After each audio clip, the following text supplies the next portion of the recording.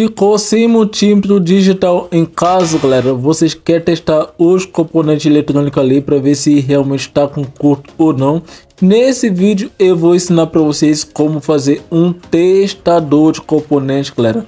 Vai servir a mesma coisa ali como no multímetro, é isso mesmo, tá bom? Olha só nesse projeto que vai funcionar. Dá para testar capacitores eletrolíticos, dá para testar resistores, diodos, MOSFETs, transistor e até mesmo LEDs, galera. É um projetinho bem interessante para quem ali não tem um multímetro. Esse circuito bem simples é uma mão na roda, galera, beleza? Se vocês gostaram desse projeto, já deixa aquele like, que o seu like é muito importante aqui no canal para esse vídeo alcançar mais pessoas. E se vocês é novo também, não se inscreveu ainda, se inscreva aí, meu parceiro, e deixa todas as notificações ativadas, que toda semana vai ter conteúdo insano aqui no canal, beleza?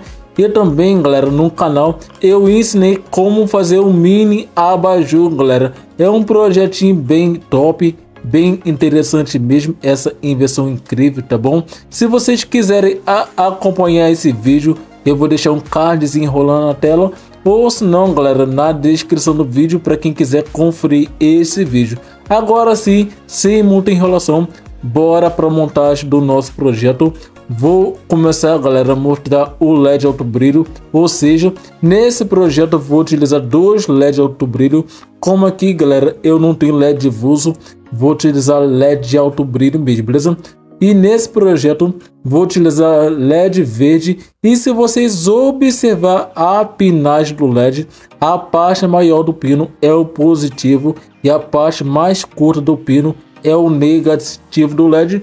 E para identificar mais ainda o LED, o positivo, o negativo, por exemplo, a parte ali do capsulamento do LED, a parte mais larga da chapa é o negativo e a parte ali da agulha do LED é o positivo do LED, beleza? E o LED vermelho é a mesma coisa, tá bom? Se vocês observar a espinagem, a parte maior é o positivo e a parte mais curta do pino é o negativo. E também no capsulamento, a parte da agulha é o positivo e a parte ali mais larga da chapa é o negativo do nosso LED, beleza?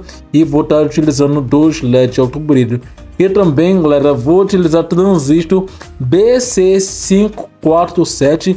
E se vocês observar a espinagem do transistor, do lado esquerdo é o coletor do nosso transistor, do lado do meio é a base e do lado direito é o emissor do nosso transistor. E nesse projeto também vou utilizar dois resistores de 10K, tá bom? Se vocês observar as faixas marrom, preto, laranja, dourado, esse é o nosso resistor de 10K e eu vou utilizar duas unidades, beleza?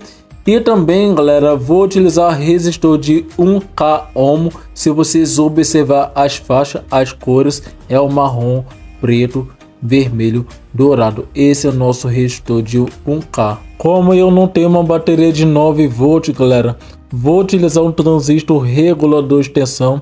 E se vocês observar a espinagem do lado esquerdo é a entrada in do nosso transistor, é a entrada de 12 volts. Do lado do meio do transistor é o GND, é a entrada negativa do nosso transistor.